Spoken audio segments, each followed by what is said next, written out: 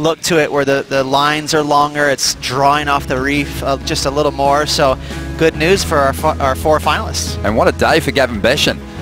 Late call up for the event. He's into the final now, has an opportunity to crack the main event of the Billabong Pipe Masters. Well, some movement here at the takeoff zone. Looking at pipe. This is Finn McGill. Had a great last heat, and he's kicking off the final in good form. He's going to find the exit here.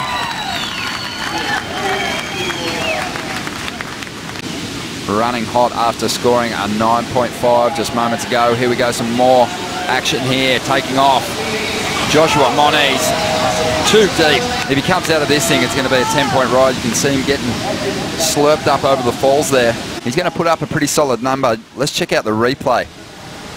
Well, a good technique from Finn, dragging his rear end in the wall, kind of slowing himself down just to get covered up.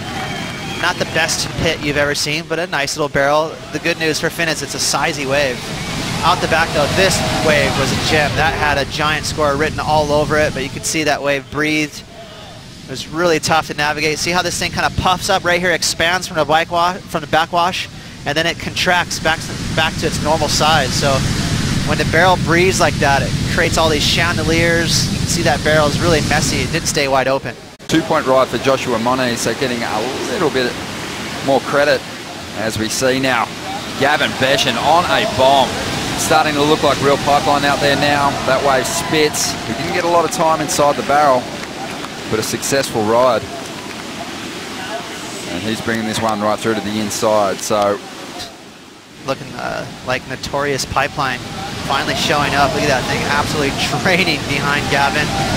But Gavin not quite deep enough. So again, the culprit is he took off right on the apex or even to the left side of the apex. So just a little bit on his shoulder. So by the time he did the hard work, which was making that drop, such a sketchy drop, the barrel was almost finished behind him. If he had the luxury of taking off a little deeper, maybe 10 yards deeper, he'd be standing tall in this barrel. He was weightless on the drop then. I love that angle from backdoor looking into the wave. You really get to see how scooped out that bowl is as we flick back to live action here. Finn McGill tucks in. Wow. Just likes to lean back on that tail and enjoy that view. And again, he just kind of slid over to backdoor under priority. Standing tall right there, Ronnie. So I think that extra 1, maybe 2 seconds of tube time, it's going to be a solid backup score for Finn. Watch him stand tall right there. There's nothing, no work left to do. You just enjoy it. You've been talking a little bit about just that. They've got a spot here at pipe. Well, some movement here, and again, it is Finn McGill keeping busy, ducking under this one, still rolling through this wave, but it got ugly on the inside. Just 16 years of age. How to not be taken advantage of. And here we go. Here is Gavin Beschen, the 40-year-old. Doesn't find an exit on this one of these wildcard opportunities here in the Pipe Invitational. And the Brazilian is one of them. And Victor just getting clamped on the end of that ride. Strider, what's the vibe from the Billabong? This wave's kind of got a nice little horseshoe bend in it, which shapes up pretty well for backdoor, and it's Joshua Moniz taking off, grabbing hold of that wall, getting some cover. The thing stays open. He looks for the air on the inside, and that is Sketchy Town.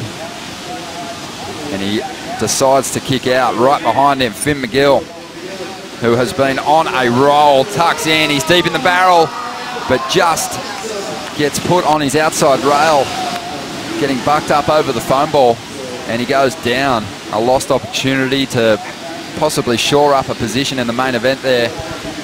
And Gavin now, he tucks in, but that thing just shuts down on the inside. Kind of pivoting, but on that occasion, going over the foam ball, do you want to have that, or do you want to be more front-footed when you're trying to get up over the foam? Yeah, it's definitely a good call. He kind of stands tall when he gets barreled, and right there he is standing tall. You can't blame him. That wave was so perfect, but that was a square wave, and the shape of the wave was the culprit. I think his head got clipped by the lip, so he's going to need to. When we were going to the break, and we saw a nice-looking set wave approach, and this is what Victor was able to do. Handled the drop nicely, but you can see where he positioned himself before he stood up. was what hindered him from getting a big score. He was just a little too far in his shoulder. The exact opposite for Finn McGill behind him. Perfectly slotted. Not as deep as you can get, but definitely deeper. So behind the curtain, Finn McGill, he's only got a 4.8 and a 5.3. He's easily going to eclipse those scores, Ronnie. McGill's 8.6, and here it is on another angle once again. So just found that opening with a bit of spit. Looks super impressive. Yeah, you know, this is his third great wave, 8.6, but his 5.3 and 4.8 were also impressive, so he's kind of blitzing the field right now. I'd say he's had the 4 best waves. Well, he lives nearby, doesn't he?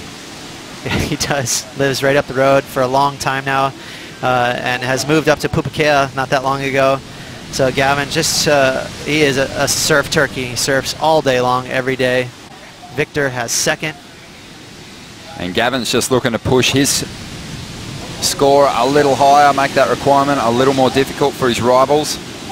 A bit of cover there, and really milking hard to try and add some points there. We'd love to see a flurry of rides like in that last semi-final. So just that extra second Gavin took to take the drop. You know, he kind of got detached. He did that in his other big wave too, didn't he? Where he kind of got a bit of an air drop. But if you can stay attached to the face and slide down it, that's what guys like John always do, and that allows him to stall right away. Well, have a look at this one. Swinging on the inside, Victor Bernardo. This is his shot at getting into second position. Looking for a 3.27, but not even a section he could really lay into or go to the air on. It just was too bowled out.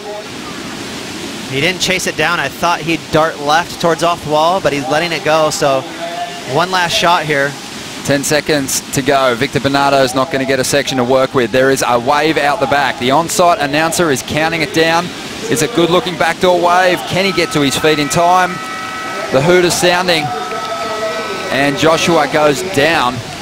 I don't think he was actually to his feet in time anyway. Finn's been on fire this year, but this is definitely a bit of an upset when you think about guys like Jack, Jamie O'Brien. You know, it was just Finn's day.